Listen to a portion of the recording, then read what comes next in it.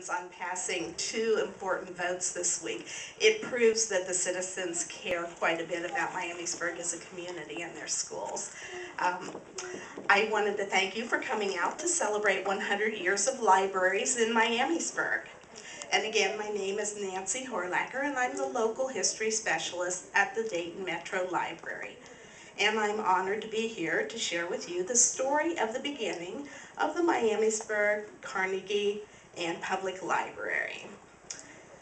In 1853, the Miamisburg City Council, first, I guess it would have been a village council at the time, first authorized the building of a library, and according to accounts in the local newspaper, a people's library was organized in 1879, although a school library existed for many years.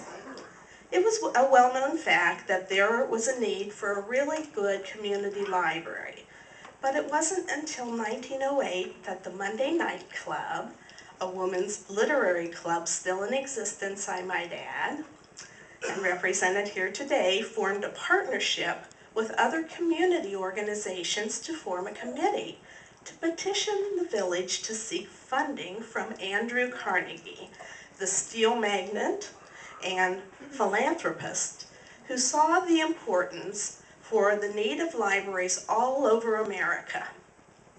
Carnegie accepted the application and promised $12,500 to build the building next door. But that was providing the city, or the village, furnish the site and assure annual funding at a rate of 10% of his original gift. This provision was unanimously accepted by the village council, and the site chosen was the park.